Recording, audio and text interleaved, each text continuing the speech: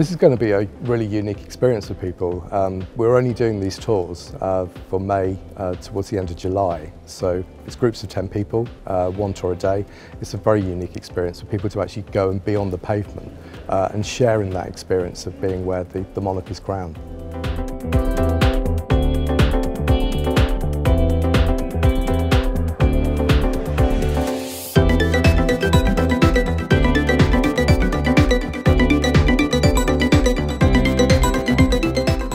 So for me, as a stone conservator, the pavement as a unit is pretty important and pretty amazing.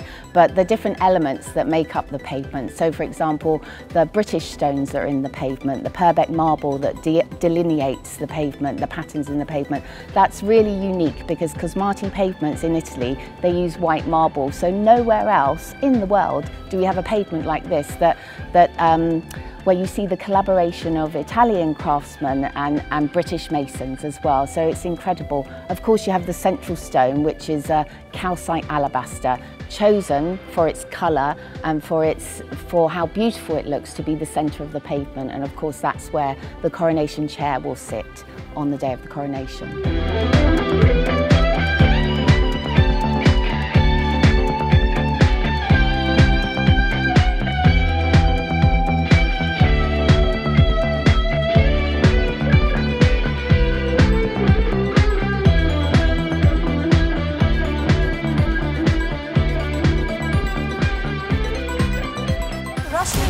We are one, you and I, burning in the sun, rising in the rain, one in celebration, one in pain, one in a tragedy, one for our rights, one in search of hope, one in our fights.